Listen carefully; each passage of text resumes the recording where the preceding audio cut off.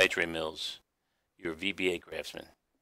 This morning I'm going to walk you through dynamic forms, specifically Excel VBA dynamic forms. So we're going to use my Build a Better Personal Budget tool that I've developed and is available free on my website, www.excelandvbacraftsman.com. So to get started with, let's invoke the tool.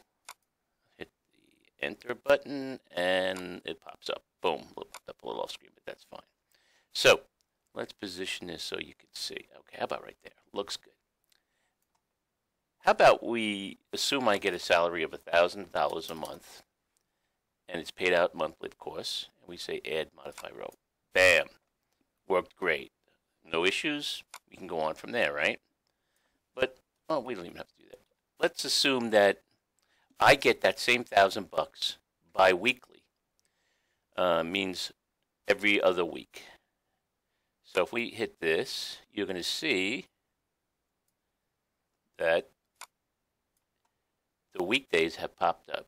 Sunday through, it matters what day of the week I get paid, right? Because some periods are going to have 3 payments or charges, or some periods are going to have 2. Most will have 2. So let's say we get paid on Fridays, and we say add or modify row. Now you saw that this popped up and changed, right? So example, if we said monthly, it doesn't show. But bi-weekly, we need that date. So it dynamically changes to reveal the data that we, and right away the user is going to look at it and say, oh, I see what they want, right? So we'll hit add modify, and let's see what happens. Oh, okay, another form has popped up and said, okay, what's the first pay period? So let's say the first pay period is, just say proceed. Now let's look. Some periods have more than 2 pays in it. So the dynamic form provides a way to ask additional questions and keep the same form in front of them. And it's very slick because it helps the user understand what's being asked for very quickly.